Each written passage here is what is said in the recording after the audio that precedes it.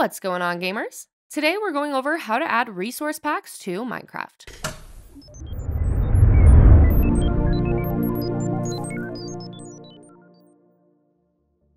Adding a resource pack to your Minecraft server is an excellent way to bring excitement to the visual aspects of your community's gameplay. With thousands of texture packs to decide from, there are endless possibilities to create your perfect server. While installing a resource pack for your server can be a bit tricky, we're going to walk you through the process to make it easier for you today. Of course, the first thing you need to do is find a resource pack to use. Just make sure your pack comes from an official website like CurseForge. Confirm that the resource pack is made for the version of Minecraft your server is running, and download the pack to an easy-to-get-to location on your computer. Next, you're going to head to the MC Packs website. Press Choose File and select the resource pack that you just downloaded, and then use the Upload button to process the pack. When that's done, make note of the download URL and the SHA-1 hash. Next, you're going to head to your Apex server panel and stop the server, and then head to Config Files on the left-hand side, followed by Server Settings. On this new page, in the Resource Pack field, paste the download URL from the last page. Similarly, in the Resource Pack SHA-1 field, add the SHA-1 hash. After this, you can scroll down and press Save and then restart the server. While a bit more complicated, another option is to use Dropbox. You can do this by heading in and signing into the Dropbox website, and then to the right, you can click on Upload Files. Head to your chosen resource pack on your computer and open it, and then wait for the file to upload.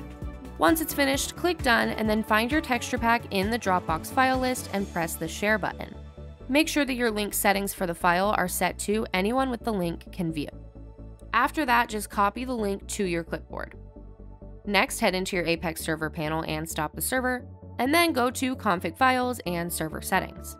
Find the Resource Pack field on the next page, and then paste the public link you copied from Dropbox. Now, the public link that you copied from Dropbox has to be changed from DL equals 0 at the end to DL equals 1. Head down to the bottom of the page and click Save, and then start the server again. Now, before we go over some common issues, don't forget to like, subscribe, and click that notification bell to stay up to date on all of our future videos. If your frames per second is dropping after you install a resource pack, the resource pack might be too intense for some computers to handle.